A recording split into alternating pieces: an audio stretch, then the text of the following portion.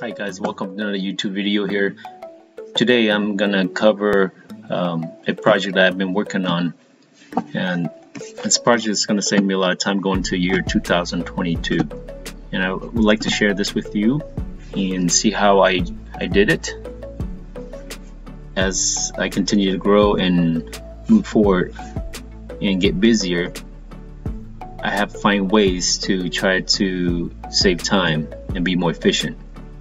And this project was one of the things I decided to do for next year, going to next year to save some time. Today I want to share with you guys what I've been working on. It was a pretty huge project. It took me a couple days to work on it. Okay, so I'm going to show you here. This is the old spreadsheet I was using. As you can see, quite a bit of tab here at the bottom. And every time I had to scroll and look for things, I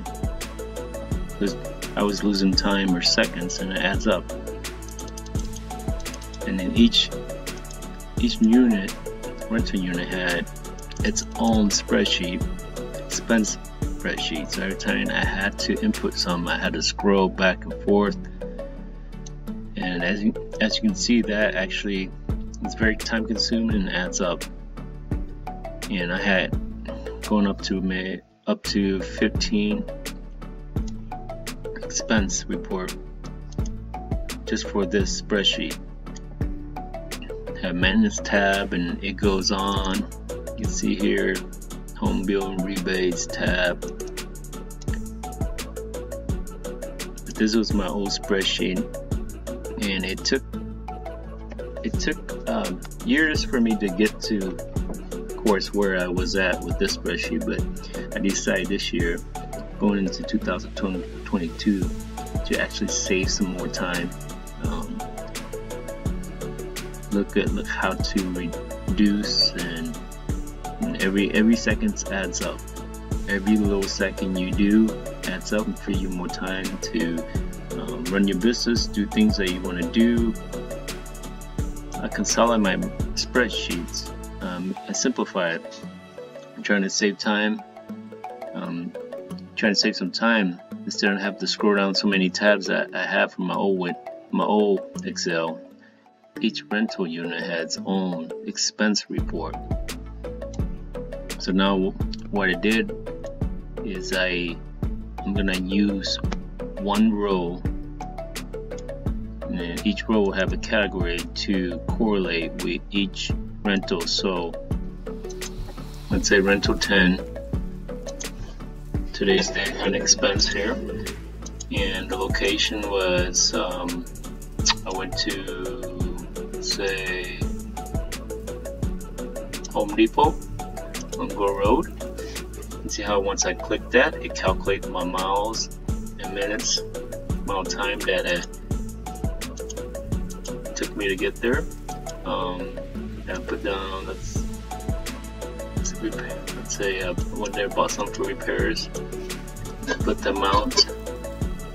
Well, let's change to rental 1, since it's right next to. So let's go to the right here. As you can see, the rental 1 repair showed up $100. How to generate everything, and on my right, everything is set up where it will pull everything over here, rental 1, 2, and 3. So it makes it really simple. Let's say rental 1 had a rent payment, okay, and it's online mail rent payment. Let's say category is rent. I just click on that. Say 1,000 here, and you can see how it pull that information over here, and it generate 1,000. And I had a condition format where it will actually, as the more rent I get, the more it will fill up this bar here. That's just for visual management. do primary home. Let's do primary home here just to show how things works here, how it works. Primary home says today date, and let's say primary home. So let's do rental number 2. Let me show you another one here. Do rental number 2. Today's date. To show you how that conditional format bar filled up. So you do today. Since we're just rent payment, we're not driving, we're online payment. It's gonna be 0. Okay. So it's rent payment. Let's just throw numbers out here. So let's do 15,000. So you can see it fills up. Just showing you, see how that bar fills all the way up. Now you can set that bar. You can set it amount, your min and your max. I believe I was set at 16,000, whatever. But it's a nice visual management you can have set up for. And I did the same thing with the miles. As the miles build up, that changes, that bar also changes color. For the formula I use, it's a little bit complicated, but I use VLOOKUP here. Let me show you here. This is the formula. As you can see, I click on it. I use category, and so that's a red. Table 2 is a red. And